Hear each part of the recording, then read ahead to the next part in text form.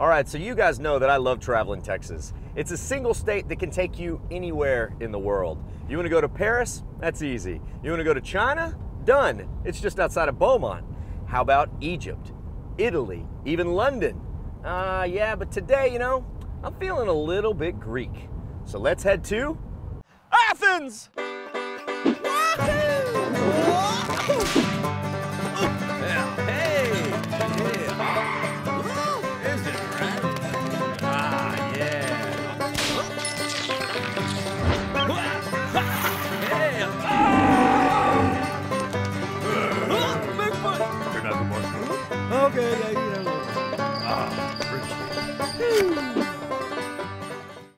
This episode was made for y'all with the help of our awesome partners. Check the caption for more info. Athens sits at the doorway to East Texas, about 75 miles southeast of Dallas and 90 miles northeast of Waco. But unlike the other Athens, there are no international airports or nasty layovers necessary. While the Greek metropolis has over 3 million people, the Texas version has about 12,000. Athens, Greece goes back about 7,000 years. Athens, Texas, 150. Greece may have the Acropolis, but Texas has the Henderson County Courthouse, which is pretty much the same thing, meaning this is a day trip of Herculean proportions. Friends, Athenians, day trippers, lend me your ears, for today is a day of grand and virtuous endeavor. Today we day trip to Athens.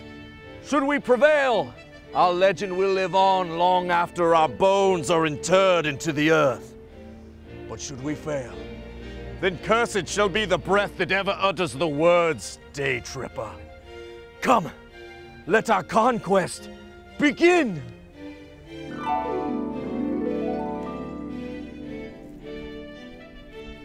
The journey has begun. I think it rather joyous. But Chet made us dress up. To be his own Greek chorus. Comedy or tragedy. What will this day trip hold? But tripping in a toga is gonna get real old. They'll get used to it. So every journey begins with a single step, which is our first stop, to learn a little history of this East Texas town at the Henderson County Museum.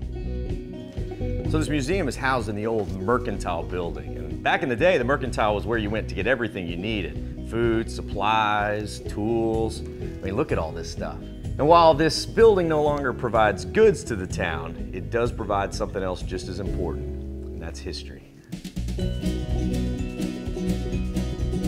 Going back to before the turn of the century, this museum has display after display of artifacts and 2 floors of exhibits, which if you start looking close enough, contain some pretty cool stuff.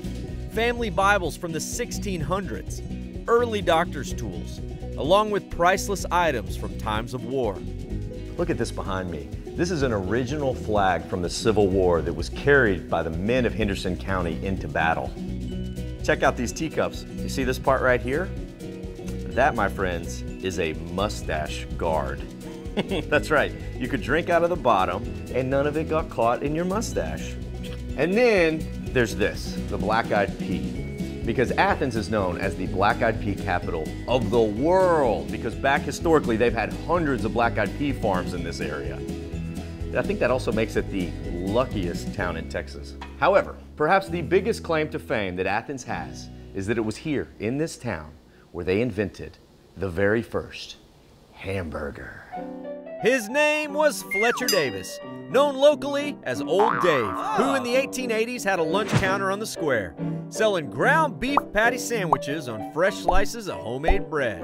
Well, the locals loved it so much that they sent Old Dave to the 1904 World's Fair in St. Louis, Missouri, where he shared his creation to raving reviews. The story even hit the New York Tribune, and from that moment on, America was hooked and the hamburger made history. Sadly, Old Dave and his burger counter are also history. So Old Dave's burger counter sits somewhere along the north side of the square, and sadly, it's long gone. However, Old Dave's memory and all of its burger glory is still alive and well at the Railway Cafe. It may be located just off the old railroad tracks, but make no mistake, the Railway Cafe is laying its own tracks through Athens' restaurant scene. Stops include the familiar Burger Town, but also destinations much further. There's not a place like this anywhere around. And when we first started, it was like, this is the best place in town. Now it's the best place in this part of the state. I think it's fabulous. I think we're really lucky to have it here in Athens. No, they've got some good pasta here, some dessert. You know, they got all kinds of fries. Everything's fresh. Justin and Deanne brought that with them from Austin. Yes, owners Justin and Deanne Boswell are as loved around here as the food. They lived across the U.S., only to find themselves back in their hometown, running its hippest culinary attraction. Man, this place is awesome. So how long has it been open? We've been open about 3.5 years. Fantastic. Now, was it your long-term goal when you were growing up? Like, I'd like to have a restaurant here in my hometown? I have a degree in psychology, so not really. I did that, and then I started cooking to make money, and realized that I could get paid to do what I love. And how would you describe this place as someone who's never been? Because it feels like a really hip place just off a historic square. We have a little something for everyone. You know, burgers. We also have shrimp salads. We have pan-seared crab cakes today. So, you know, it runs the gamut, yeah. Seriously runs the gamut. Yes. So obviously the hamburger was invented here in Athens. So what are you doing to sort of carry on that tradition? You know, we try and have a great burger on the menu. It's all beef, salt and pepper only, that's it. And today the toppings on the special burger are French brie cheese with bacon and a fried egg. And then we have one normal cheeseburger on the menu, and then we have pimento cheese bacon burger on the menu as well, which is our homemade pimento cheese with a couple strips of bacon. Holy yeah, it's good. It's good. That's it's awesome. good. I literally want to eat everything in this kitchen, but I am compelled by both history and pimento cheese to order a hamburger, but only after an appetizer of equal local importance. All right, so we're in the black-eyed pea capital of the world, but here's a fresh spin on the age-old vegetable, black-eyed pea hummus. Oh man, I don't know why we ever started using garbanzo beans in the first place. And then local cucumbers turned into local pickles. Okay, so it was hard to hold back on the hummus, but I had to save room for this burger. I got a pimento cheese bacon burger, and this one ain't done in the old Dave's meat and white bread kind of way. They have kicked it up a notch. And I mean, look at that thing. Homemade pimento cheese. Then you got all the sides, the veggies, sweet potato fries. I don't know if this needs anything else done with it. It is just perfection. You know, small town Texas squares used to be dominated by home cooking cafes and barbecue, but more and more you're starting to see these really unique, eclectic restaurants pop up, and I love it. I doubt you'll find a Texas burger remotely this good in Athens, Greece. But another part of Greece that you can find right here in East Texas is our very own Mediterranean Sea. Slightly smaller, but just as blue, and only half a mile from the square at Athens Scuba Park. This is owner Calvin Wilcher. How in the world do we have a lake like this here? Well, back in 1887, this was actually one of the first businesses around. It was a brick factory. Got tired of pumping all the water out to get to the clay, they just abandoned it and went and started another hole somewhere. Leaving this one to fill up with groundwater and leaving Calvin with an opportunity. Texas is #3 in the United States for scuba divers. You know, we'll average 10,000 people a season through here. We have a lot of shipwrecks and boats and jet airliners and things sunk in our lake. So that makes it intriguing for people that get out and practice a little bit, get out for a day and go have fun. And that is exactly my mission. So let's dive in. We now interrupt this programming to remind you to like and subscribe. Now back to the road.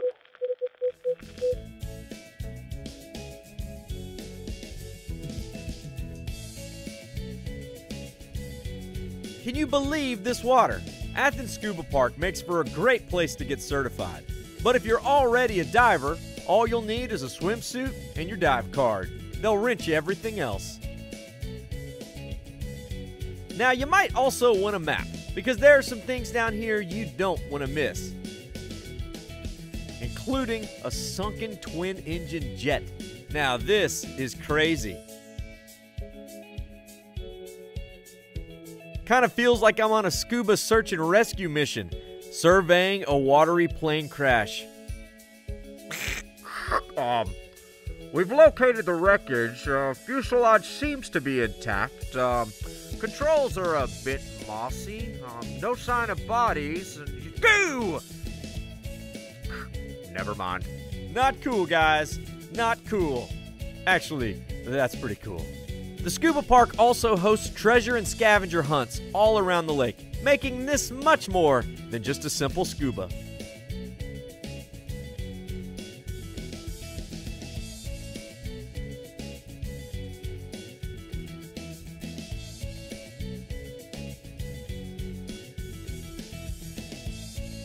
The wheels on the underwater bus go splash, splash, splash, splash, splash, splash. Now there's also an underwater obstacle course of tunnels. Oh, very dark tunnels. Let's hope I make it to the other side. Phew, daylight. Now I know scuba diving can be intimidating to lots of folks, but when you boil it down, it's just breathing and kicking. But it's hard to imagine a better place to try it out than here in Athens, Texas. And talk about an awesome way to kill a few hours. Now, speaking of breathing underwater, Athens is home to some fairly famous residents who are very good at the practice. To visit them, we're heading beside Lake Athens to the Texas Freshwater Fisheries Center. Aimed at educating and conserving, this center's work is critical to freshwater fish and fishing in Texas. Wow.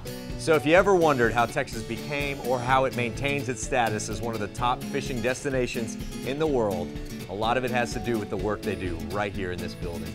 To tell us more about its many tasks is Texas Park Specialist Larry Hodge. Well, this is incredible. So tell me a little bit about what you guys do here. Well, we actually do 4 different things here. We have a visitation program where we have about 60,000 people a year come through to learn about Texas native species. We have an education program for school groups, a Sharelunker program, and we also have a fish hatchery that produces 3 to 4 million bass a year for stocking in the Texas public reservoirs. Whoa, whoa, did I hear that right? 3 to 4 million? Right. Fishing is one of the biggest industries in Texas. There's no way that natural reproduction could produce enough fish to keep all those people who go fishing happy. And it's not just about putting fish in the water, it's also about putting money into the local economies, which helps everyone win. Right. And obviously, these are some of y'all's babies right behind us here. Well, yes, we're kind of proud of these. This is our reservoir exhibit. These big gar down there, I thought that was a log, and then it started moving. He's massive. Yeah, he is. It's probably getting close to 300 pounds.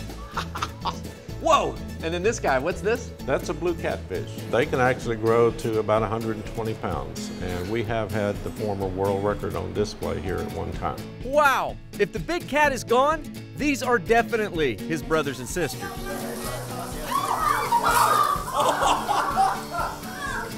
Most violent feeding I've ever witnessed. This is so gross. All right, who gets it? You do. You do. And there's still some other world champs to be seen here at the SCUBA show. We're going to see some of these fish for you all today, kind of talk to you a little bit about all the different species we have in here. This little bitty bass right here, looking at my finger. This is our state fish. It's called the Guadalupe bass. She is our new current world record Guadalupe bass. She is the largest Guadalupe bass ever caught, and she comes in at a whopping 3.7 pounds. Pretty cool she's still kicking around. But being the biggest Guadalupe bass is very different from the biggest largemouth bass. All right, so this is the Hall of Fame. Really more like Wall of Fame. But these are some of the biggest largemouth bass ever caught in the state of Texas. But if you want to see the big mama sitting at the top of Texas right now, that's this one right here, the current Texas state record. 18.18 pounds. But you know what? The crazy thing is, this place is actually putting out bass almost this big into the lakes and rivers of Texas every year. Let's go learn about that. It's called the Sharelunker program, where fishermen share their big bass to hopefully make more big bass babies. This is Juan to tell us more. Chet, welcome to the Lunker Bunker. This is the home of the Toyota Sharelunker program. Yeah. Angler donates a fish that's over 13 pounds of largemouth bass, okay, and we use it in our selected breeding program. We believe that if you use a big mother, it will produce big offsprings if you use the correct genetics in that fish. These big females are paired with a genetically hunky male, and nature begins to run its course. The birds and the bees become the birds and the bass. Within about 30 days, the eggs have hatched and the fingerling bass are put back into the lakes to hopefully become Sharelunkers themselves. Now, we could chase the lunkers all across Texas, but why? When we can catch some big fish right here. So I figured that while I'm here, I might as well cast a couple times. After all, the fishing's free, and you gotta catch and release. That means the babies in this little pond have a chance to grow really, really big. Come on, big cats. You know you want it? You smell the stinky goodness of the stink bait? No luck. Guess I should have eaten more black-eyed peas. But trophy-winning bass are by no means the only legendary animal that inhabits Athens, or at least in legend. Wow, okay. So here we are on the railroad tracks. But here's the story. You see, there used to be a rickety old wooden bridge that ran across this gap that some of the locals called Thunder Bridge or Monkey Bridge. And now legend holds that somewhere near this spot, a circus train once violently crashed. The monkeys that survived the crash escaped into these woods, but those that didn't survive are said to still be here, haunting this place. Ghost monkeys. Ooh. Yeah, I'm not so sure I believe all that monkey business, but the story actually continues. Many of the escaped monkeys were supposedly gathered up by a man named Medford Fuller, who kept them in cages doing unspeakable things hidden away at Fuller Park. Ooh, now this is creepy. So here's the old stone wall that surrounds Fuller Park. And inside is supposedly where Mr. Fuller kept his pet monkeys. And the rumors about this place range from everything from it being just a kiddie zoo to it being completely insane and demonic. Oh, but one thing everyone...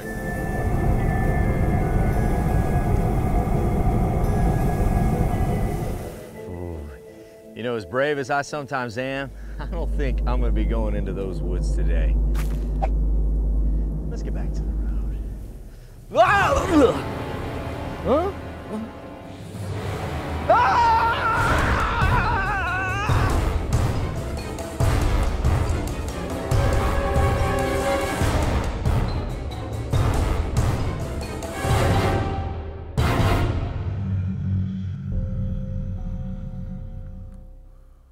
Wow, that was a close one.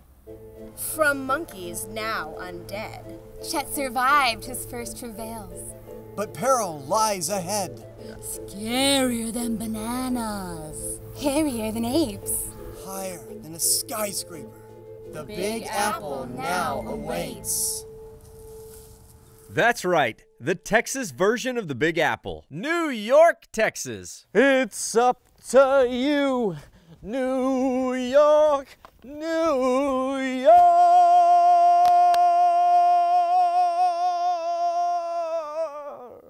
It's a little different than what I was expecting, I guess. Looks like the Texas city that never sleeps is a bit sleepy these days. But I know something that will definitely wake us up out here. Because who needs skyscrapers when you've got sky zip lines? Okay, so this is Mr. Carson Schultz with New York, Texas Zipline Adventures. Well, now this is my kind of New York right here. This is like, looks like we're up in the Smoky Mountains or something. Yes, so it's kind of a hidden hill range out here. It's like the hill country of East Texas that nobody knows exists out here with these big pine trees and all this iron ore rock. We actually operate from right here at our home site. Our course was the second course in the state of Texas, and our course ranges from 150 feet long on our first line, and they get progressively longer and faster until our last line, which is 950 feet long. Man, just looking at it, I'm getting excited about getting on it. And so is the crew. We're geared up and ready. All right, so no matter how many times I zip line, my heart always kind of flutters on the first one, but you just gotta get it over with and enjoy the ride. Woo!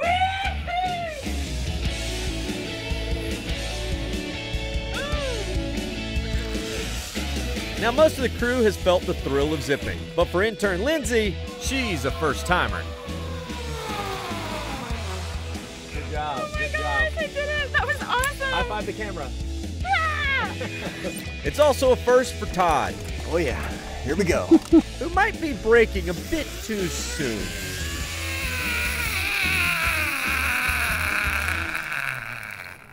Sorry, turn around and do it? Yeah.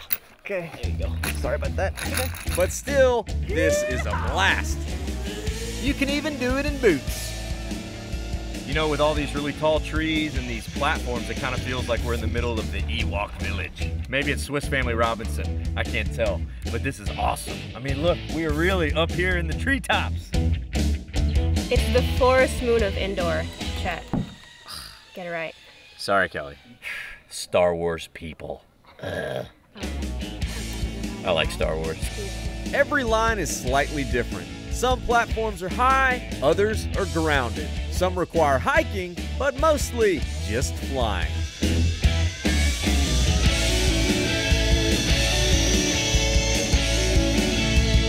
It's definitely an action-packed kind of sport, yet strangely peaceful.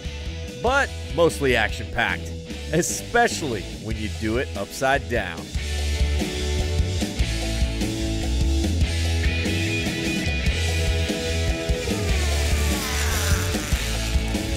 How was that? That was cool. That was cool. That's the way to do it. If you really want to kick it up, add spinning. That is, if you also want to barf. But no matter how you do it, this is big adventure in Texas's not so big apple.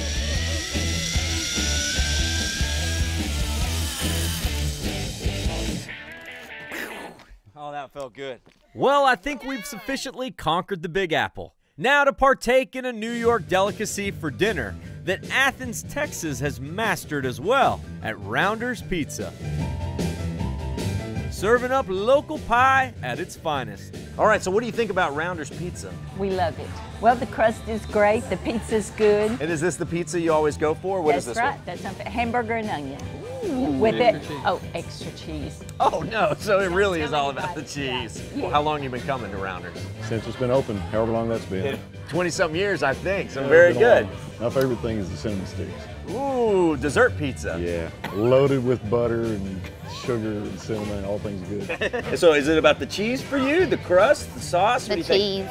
You ever go crazy with something like pepperoni or something wild like that? Not really. Hey, she's honest. Keep it simple. Rounders is a pizza parlor for the people, which is why it's won people's favorite in Athens for over 10 years running. All right, so this is Earl Wilmeth, the owner of Rounders Pizza. Man, so you guys have been voted best pizza in Athens like since the beginning of time. So what's the secret? The secret is in the sauce, the dough, the cheese that we use. I mean, we get up here at 7:30 every morning and we start our process. I mean, everything is from scratch. Everything comes in the back door raw. I mean, it's really, truly in our product and in the people here that's made it what it is today. Dough, sauce, cheese. Dough, so sauce, basically and the cheese. whole thing. The is whole what- thing. So what's your favorite kind of pizza? We do a Hornet pizza. It's made with our Bud Burner sauce, which is one of our wing sauces. Woo, I might have to get me a pizza of that today. Good stuff. You gotta try the Hornet if you're in Athens, Texas. Very good, I think I will. The Hornet is the high school mascot after all, so bring on the sting. So in honor of the Athens Hornets and upon Earl's recommendation, I went with the Hornet Pizza. It's got pepperoni, sausage, little bits of bacon, some cheddar mixed in with the mozzarella. But I tell you what, that Bud Burner sauce is even spicier than the jalapenos I usually put on my pizza. But I like it a lot. It only takes one bite. You become a believer. This is good pizza. And with pizza this good, why stop at one? Homemade cinnamon pizza. It's got dough, it's got cinnamon, it's got sugar, and then most importantly, butter. If there's any room left in my belly, it's about to be filled. What a day! From zipline highs to watery lows, plus something to eat. Chet survived the day tripperous path, and someday you will too. Just don't wear a toga. We're glad this bit is through. Come on, Chet. Can we take these off already? Nope, not done yet, guys. So I'll see all y'all out on the road. Vaya con Dios, amigos. Good work, chorus. Y'all want a cinnamon stick? I'm gonna go noodling right now. You ain't pretty, baby, but you're mighty good to eat. A circus train crashed. The monkeys escaped their cargo area, bay. Cargo net? Were they in a net? So I'll see all y'all out on the road. Vaya con Dios, amigos. Sorry. We're getting out of here. What's wrong? Bad idea to go into Fuller Park. I'm pretty sure I just saw a bunch of dead stuff. Not to mention the creepiest graveyard I've ever seen, with only 2 people buried there and the most massive protective fence around it. With big giant chains. Stones are broken. Yeah, let's just go ahead and back out of here, boys, and let's do something happy like a swimming hole or barbecue or something. Howdy, y'all. Follow along with my adventures at Chet Tripper on Instagram and at The Day Tripper TV on Facebook and YouTube. Or head to thedaytripper.com for travel guides, past episodes, and info on our mobile app and Team Day Tripper. This episode was made for y'all with the help of our awesome partners. Check the caption for more info. Howdy, y'all. Chet the Day Tripper here. Thanks so much for tripping with us. Remember, while you're here, like this video, subscribe to our channel so that we can stay out there on the road and keep on tripping. Did we miss anything in this town? Leave us a comment, let us know. We love finding out about new stops with all of your tips. And if you love Epic Texas Day Trips, remember to check our channel. We got a lot of them on there. Also, don't forget, if you want some sweet Day Tripper merch or another cool Texas-made product, come see us in Georgetown at the Day Tripper World Headquarters. You can also shop online if you check the link down there in the caption. All right, y'all. Bye con Dios, amigos.